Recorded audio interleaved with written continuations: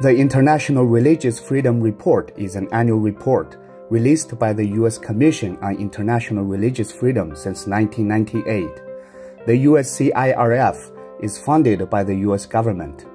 The Commission makes policy recommendations to the U.S. President, the Secretary of State, and Congress.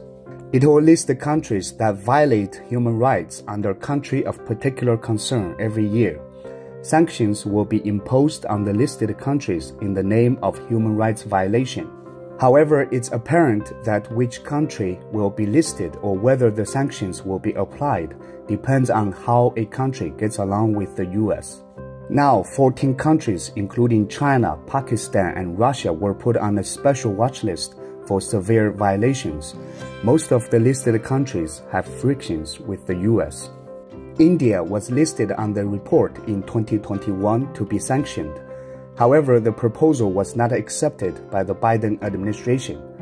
Obviously, India and the U.S. are intimate allies. The report also claimed that China has been persecuting Christians. However, in China, the Christian population has skyrocketed from a mere 500,000 to 130 million believers in just 70 years. Usurping the name of International Religious Freedom Police, the U.S. uses it to interfere in other countries' internal affairs.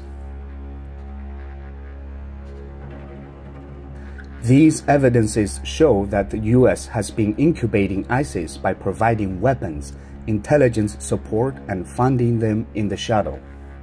Former U.S. Secretary of State Hillary Clinton's leaked emails revealed that the U.S. has sold weapons to ISIS, and it was confirmed by the founder of WikiLeaks, Julian Assange. In light of the BBC investigation, 250 ISIS fighters and 3,500 of their families escaped from Raqqa under the gaze of the U.S. and Kurdish-led forces who control the city. Several countries' leaders denounced the U.S. backing of ISIS.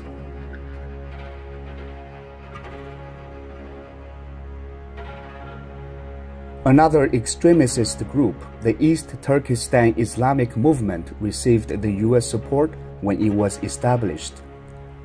In 1952, the U.S. provided 200,000 rupees to Pan-Turks, helping them escape to Turkey. Since 2004, U.S.-based NGO, National Endowment for Democracy, funded East Turkestan organizations, including World Uyghur Congress, with over $8 million. Australian Strategic Policy Institute released 8 special reports on how Western countries interfere in Xinjiang and support secessionism because of geopolitics. The U.S. even ran a social media account for East Turkestan Islamic Movement. The U.S. imposes sanctions on Chechen leader over human rights violations in 2017. Whereas the U.S. secretly provided shelter for Ilyas Akhmedov, head of Chechen terrorists, and openly met with him. Putin blasted the U.S. on its terror stance. He criticized the U.S. tendency to view anti-Russian fighters in Chechen as freedom fighters rather than terrorists. I want to thank the Universal Peace Federation, and in particular, Dr. Hawk Jahan Moon, a tremendous person, for her incredible work on behalf of peace. This video clip was aired on the 20th anniversary of the 9/11 terror attacks. When other leaders were given condolences to the victims, former U.S. President Donald Trump was praising the Unification Church, widely known as a cult. It is not the first time the U.S. GOP has appeared in its propaganda campaign. The Republicans, with their right-wing beliefs, have been aligned with the Unification Church's movement for a long time.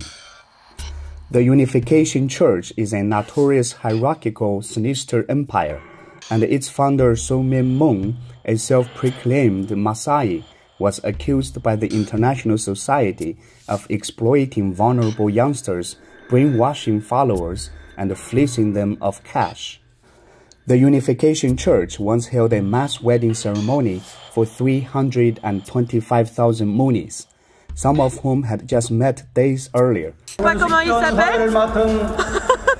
She doesn't remember his name. And while Moon was befriending the GOP, he was also building a billion-dollar business empire that included newspapers, TV stations, and an arms factory.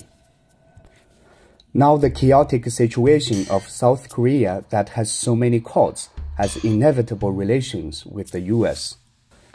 In 1954, a religious radio station, Christian Broadcasting System, was established and funded by the CIA, spreading anti-government views and politics.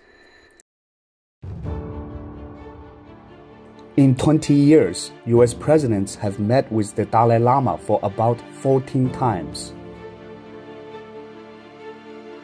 Since the Tibetan Policy Act of 2002 was approved, the US support for the so-called government in exile never stopped.